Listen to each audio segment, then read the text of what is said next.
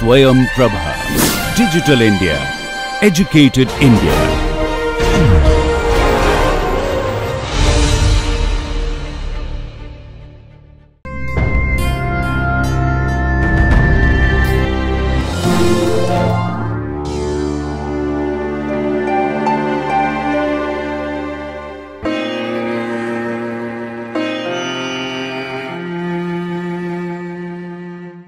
Hello everyone. In today's class, we'll talk about pulmonary edema. Pulmonary edema is one of the important topic all of you should know. Pulmonary edema. So all of you have already studied regarding the pathophysiology of edema in your basic pathology, and I'll just highlight those things here in today's lecture, but our main concern is we'll talk about pulmonary edema, edema in the lung parenchyma. So what is the definition of pulmonary edema? Just like any other things, definition all of you can see there. It is a condition characterized by accumulation of excess fluid. All of you should remember accumulation of excess fluid in the alveoli. That is, excess fluid starts getting in the alveoli. How these fluids get accumulated? If you recollect, all the fluid is mainly from the capillaries, interstitial capillaries. The fluid starts exuding from the capillaries and starts accumulating into the alveolar lumen. So this condition of accumulation of excess fluid in the alveolar lumen, we call it as pulmonary edema, right? All of you can see that schematic diagram. So when you see on the last diagram, you have alveoli. All the alveoli, they have fluid collection in their lumen. So this condition is known as pulmonary edema, right? Let's see what all causes pulmonary edema. That means that those are all called etiological factors. All the etiological factors which are responsible for edema in general, they are also responsible for the causation of edema in the pulmonary parenchyma. What are those? Want to highlight few things. Hemodynamic edema. Hemodynamic edema, that means in this we have two things. One, any condition which causes increased hydrostatic pressure. Increased hydrostatic pressure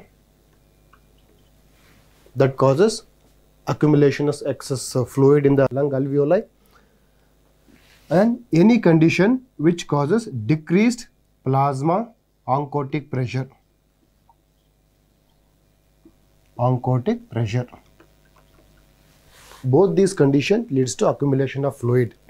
You should know at least 3 to 4 important conditions which causes increased hydrostatic pressure. Again another 2 to 3 or 3 to 4 conditions which causes decreased plasma oncotic pressure. So what are those conditions? Conditions have been mentioned there.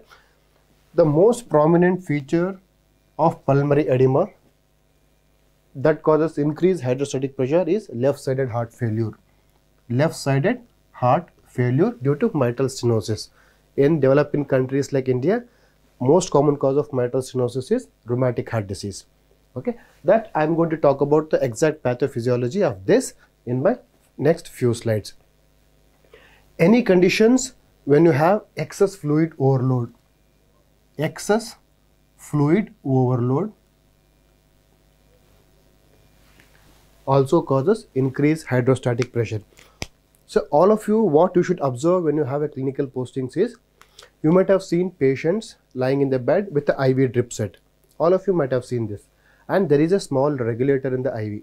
So before infusing any kind of a fluid, they will calculate how much fluid has to be infused into the body, and each fluid has to be regulated properly. Why there is regulation? Mainly because to prevent the excess fluid overload in the vascular system. That's why if when you are having a ward rounds, if any patient is on IV fluids, if more and more or excess IV fluid is administered, if he develops respiratory distress, think of developing pulmonary edema in those patients. You have to stop the fluid immediately. Okay, these things you should observe. So any causes which of increased excess overload, they will also cause edema. Any condition which causes venous obstruction. Venous obstruction. When there is obstruction to the normal flow of blood in the veins, the hydrostatic pressure will increase and gradually they will develop pulmonary edema. So these are the three important conditions all of you should know. So some conditions which causes decreased plasma oncotic pressure. What are those? Nephrotic syndrome, where there is increased protein loss, right? Then any condition, chronic liver condition, that is cirrhosis, where there is decreased synthesis of proteins, hence decreased plasma oncotic pressure, increased loss, decreased synthesis, again increased loss, protein losing enteropathy, protein losing enteropathy. Okay, and even in some case of severe malnutrition, severe protein energy malnutrition. So all those causes decreased plasma oncotic pressure, ultimately leading to pulmonary edema. Second, so these are the important things, two things you should remember. So most common. Next, any condition which causes damage to the capillary wall, blood vessels. Any condition which causes damage to the capillary wall, damage, they also can cause pulmonary edema. What are those conditions? Any toxic gases, any evidence of vasculitis, severe trauma, lung surgeries, and certain drugs. Important thing, shock. All those features, they cause damage to the capillary wall. Hence, when there is capillary wall is damaged, the fluid which is there in the capillaries starts accumulating in the alveolar lumen. So all of you know these things. And lastly, edema in certain conditions where the exact pathophysiology is not known. So edema in undetermined causes. What are those causes? There is one, high altitude, and second one is neurogenic edema, seen in central nervous system trauma. So neurogenic edema and high altitude. High altitude is one of the important conditions. I will give you an example. If anyone wants to climb a Mount Everest, they were not allowed to climb immediately. Why? Mainly because they develop pulmonary edema. Without acclimatization, they will get pulmonary edema. It may be serious. A patient may die because of severe pulmonary edema. What they will do? They will ask you to stay in a base camp for a week or so that you can acclimatize. Gradually, you will go up and up. Okay, you cannot go immediately, gradually, so that your body system will get accustomed to the new pressures, okay, and low oxygen content of the environment. That's why this is very important. All of you should remember, all mountaineers should remember this. So these are the important etiological factors which causes pulmonary edema.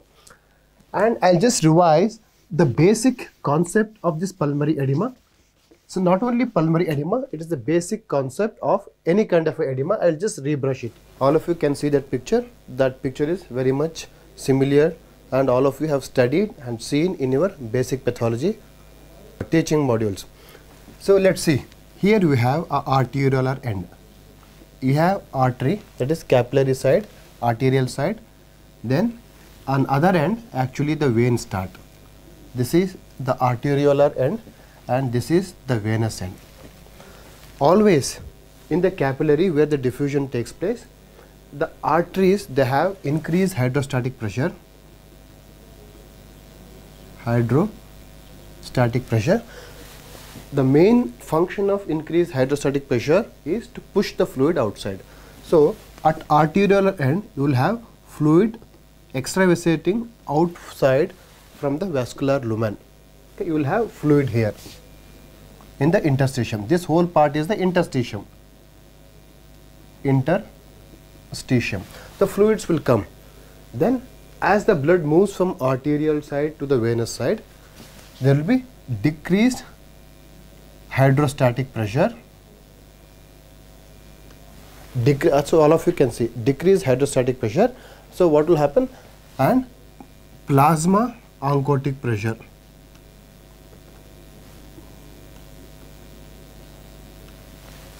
So when there is decreased hydrostatic pressure with increased plasma oncotic pressure, what happens? It sucks the fluid which is there in the interstitium. The fluid is going out here, it is traveling, and the same fluid is entering the venous end of the capillaries. So this is how it happens. During this process, what happens? Small amount of fluid will be remaining. So it's not 100%. 100% of the fluid which is coming out will not be absorbed, maybe 95 or 98%. Another 2 to 5% of the fluid which is there in the interstitium, they will be cleared by another channels, vascular channels called as lymphatics. Right? Lymphatics. Any conditions where there is severe increase in hydrostatic pressure, you will have more accumulation of fluid, right, in the interstitium leading to edema. Any conditions where there is severe decrease in plasma oncotic pressure, again more accumulation of fluid in the interstitium, that is edema. Or any condition when these are usually, this will be in equilibrium, both will be in equilibrium. Any alteration will cause fluid accumulation in the interstitium. And the last one is any condition which causes lymphatic obstruction. Whatever may be the cause, radiation, obliteration of the lymphatics, any lymphangitis, any tumor causing obstruction of the lymphatics, ultimately leads to accumulation of fluid in the interstitium. So any conditions can lead to formation of edema in general. Let's see. Okay, we know the definition of edema. We have seen the pathophysiological forces, how the edema will form. We have seen the etiological factors. Let's see if the patient is having pulmonary edema when it comes to medical OPD, how he presents. So those are called as clinical features. Let's assume if I have a pulmonary edema, that means more and more water is getting collected in my lungs, which usually contains only the air. What happens? The patient will feel very heaviness in the chest, right? Heaviness in the chest. Whenever there is heaviness in the chest, there will be difficulty in breathing, dyspnea. When there is dyspnea, there will be decreased oxygen diffusion capacity. Patient ultimately presents with hypoxemia. Hypoxemia. When there is hypoxemia, we will have hypercapnia. Increased retention of carbon dioxide in the blood. Then when there is hypoxemia, hypercapnia, the patient will have tachycardia, we'll say first tachypnea. To compensate hypoxemia, the patient will have increased respiratory rate. So when there is increased respiratory rate, heart rate will also increase, that is tachycardia. Patient will have chest pain. Patient will have chest pain. The most important thing, especially in pulmonary edema, is these patients will have cough. They present with cough. The characteristic of cough is when they have a cough, the fluid which is there accumulated in the alveolar lumen, it will also come out. So they will have pink frothy sputum like specimen will be expelled from the lung parenchyma. So this is very characteristic of pulmonary edema. Okay. In severe cases, if the pulmonary edema is severe, what can happen? Severe hypoxemia ultimately leads to cyanosis, development of cyanosis. That is central cyanosis. The patient's mouth, mucosal surface, tongue will become bluish in color. So when you have a lot of fluid in the chest cavity, when you cannot breathe, what can happen? You will get more of anxiety, restlessness, confusion. So all those things will occur along with these clinical features. All of you understood? Let's see. The patient, yes, we have seen the clinical features. Patients, clinically we are thinking of pulmonary edema because of these clinical features. Now we'll see if you take chest X-ray of any patient of pulmonary edema, how it looks, how the radiologist will see, how he radiologist diagnoses pulmonary edema. So all of you can see the radiology picture there. The important signs of radiology of pulmonary edema, what is? One, you can see the bronchovascular markings will become more prominent.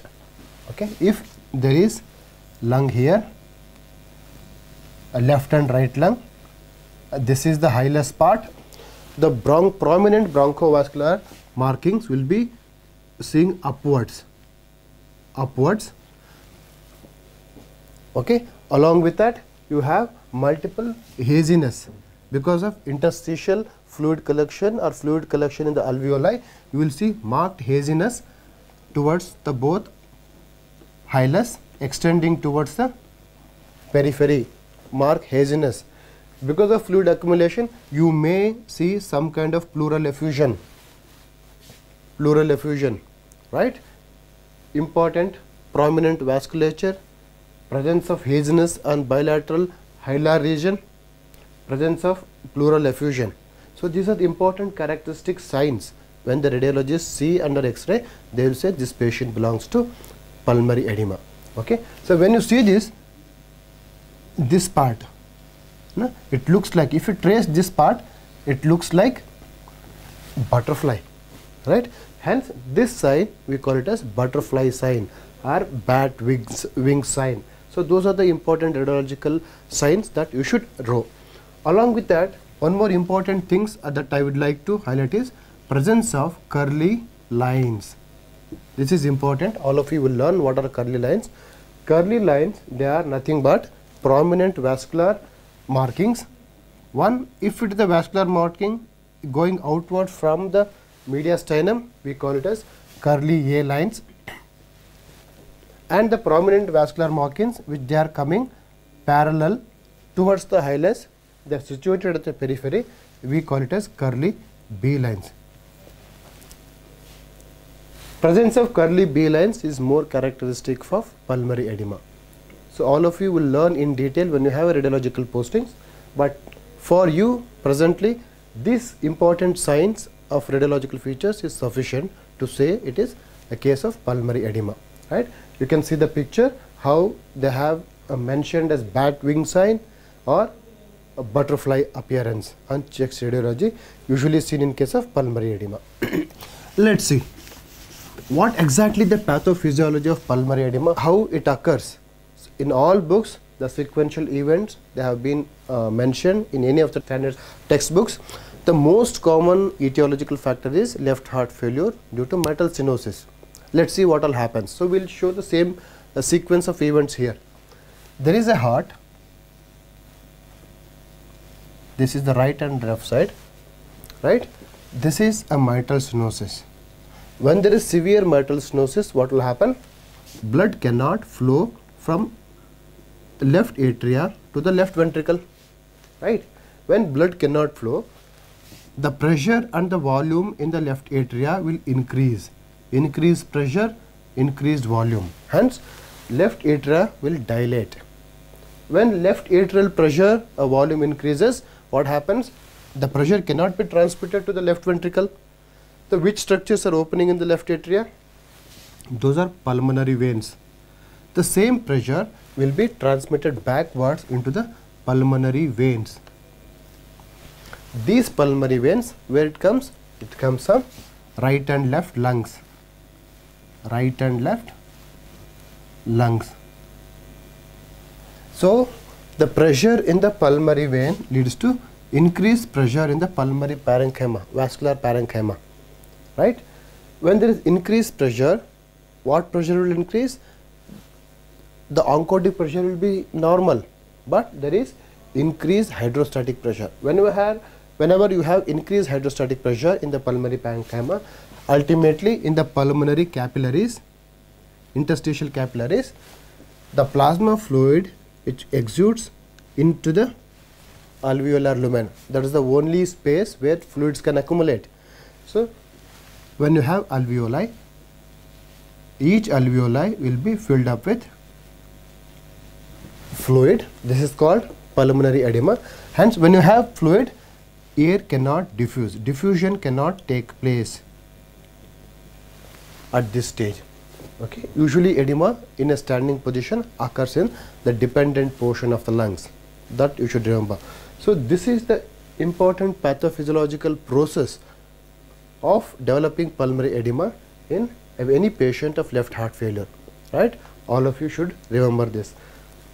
Before fluid enters into the alveoli, alveolar lumen, first it always enters into the interstitium, because capillaries are present in interstitium. First fluid will comes into the interstitium, hence interstitium will become prominent.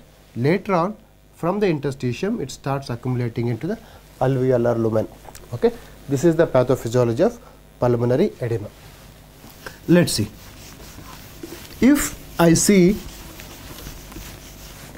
if any pulmonary edema specimen, lung specimen is given to you, how it looks, what are the gross morphological features of pulmonary edema, gross features. So we'll consider the lung as a sponge, right? Lung is nothing but a sponge. You can press, it is like consistency of a sponge. If the sponge is filled up with water, what all can happen, right? Any rubber, any kind of a material, expandable material filled up with water, what all can happen? One, the volume will increase. There is increase in volume, right? Number two, if instead of air, if you have fluid, what will happen? Increase in weight. The weight will increase. Increase in weight. If the lungs is kept in an anatomical position, because of gravity, most of the edema fluids will be accumulated in the lower lobes. So dependency, lower lobe will become more prominent. All of you can see in that gross picture. Okay, and what happens? Number three, all of us know lung, when they are in normal anatomical position, they have certain borders. Borders are clearly defined. So when you put lot of fluid instead of air in the border, what will happen? The border will become roundening. So any square balloon, whatever, if you take, if you pour water, ultimately the structure which formed is a circle, the masking of border. So that means the borders you cannot make out. Blurring of border or roundening of the borders will happen. So after this, when you cut the lung and squeeze it, so what will happen? You will have, because the lung contains water, pulmonary edema, lung contains water, along with the air, when you squeeze it, you will see frothy fluid. Frothy fluid, that is exudes from the cut surface, spongy surface. So that you should remember. Okay, those things. You can see the second picture, how the frothy fluid is exuding from the cut surface of the lung. It exactly looks when you see or examine a patient of pulmonary edema, right? All of you should see these kind of pictures in a forensic, when you have forensic postings, right? If you take microscopic sections of pulmonary edema, how it looks? Let's see about microscopy. Microscopy means histological examination. Nothing. You will have a alveoli. Because alveoli, the pulmonary edema, the main source of fluids is the interstitial capillaries. You will see prominent interstitial capillaries, that is congestion of interstitial capillaries. You can see in the pictures interstitial capillaries. If you concentrate at the interseptum, alveolar interstitium, you will see congested capillaries, and the empty alveolar lumen is completely filled up with eosinophilic proteinaceous material. This is in the initial stages. Initial stages, you will have only the fluid gets exuded from the interstitial capillaries, only fluid with very minimal or no cells in the alveolar lumen. This is the characteristic features of pulmonary edema in initial stages when you see under microscopy. What happens next? If you don't treat the cause at this stage, what all can happen? These capillaries, as I told you, or if you can recollect in my first class, these capillaries, they will not have any basement membrane. They are very fragile. If you have constant increase in pressure, intraluminal pressure, these capillaries will rupture. Once these capillaries ruptures, the blood which is there in the capillaries they enter the alveolar lumen. So you will see a lot of RBCs in the lumen. So one thing you should remember, if RBCs they are traveling in blood, the normal lifespan of RBCs varies somewhere around 100 to 120 days. It's the same RBCs from the vessel lumen. If it comes out, the RBCs will not stay for a long time. Within a day or two, they will destroy. So when these RBCs will be destroyed, the hemoglobin and iron will be released. Hemoglobin will be reutilized for erythropoietic synthesis. Iron which is there, it starts deposited here in the alveoli. Some of you might have taken iron injections. When you take iron injection, it is very painful, right? When iron gets deposited here, and it also very stimulant to the adjacent cells. When iron gets deposited, to clear off the iron, you will have macrophages. Alveolar macrophages, they will come, they will engulf iron, and after engulfing iron, they will become hemosiderin-laden macrophages. Hemosiderin-laden macrophages after engulfing iron. So these hemosiderin-laden macrophages gradually, depending on the duration of the disease process, starts accumulating in the alveolar lumen. Initially you might see one, but later on in the disease progresses, you will see many iron-laden macrophages gets deposited here. Whenever there is iron, macrophage gets activated, it stimulates the interstitial fibroblasts also. Interstitial fibroblast, which proliferates and leads to interstitial fibrosis. Interstitial fibrosis. So when you see the growth of lung in the end stage at this level, you will see only the firm to hard lung, mainly because it is a chronic process, lot of fibrosis has developed, fluid is almost gone, and it is filled up with lot of hemosiderin-laden macrophages, and it is red to brown in color. It becomes red to brown in color, dark red to brown in color. Hence, this stage we call it as brown induration of the lung. This is called as brown induration of the lung. This all of you should remember. In the chronic stage, it becomes brown induration of the lung. Initially, when they were doing autopsy studies, whenever they have a patient of left-sided heart failure, they almost always they found hemosiderin-laden macrophages in the alveolar lumen, right? Hence, these cells they initially called as heart failure cells. Heart failure cells. So, heart failure cells, they are nothing but hemosiderin-laden macrophages. Okay, actually it is misnomer. Almost always hemosiderin-laden macrophages can be seen in many conditions, but initially they found in heart failure patients. They labeled it as heart failure cells, but still the terminology is still retained. Okay, heart failure cells, for your sake, nothing but hemosiderin-laden macrophages. Understood? So this is a typical microscopic feature of pulmonary edema when you see under microscope. Okay, this is all about pulmonary edema in today's class, right? I'll just highlight few important points in pulmonary edema. Today we spoke about the definition of pulmonary edema, and we spoke how the edema develops in the pulmonary alveoli, what is the pathophysiological or etiological factors which causes pulmonary edema. We saw how the gross lung pulmonary edema lung looks, how it looks under microscopy, what are the clinical features, the signs and symptoms this patient presents with, what is the radiological features, and what is the microscopic features, right? Thank you.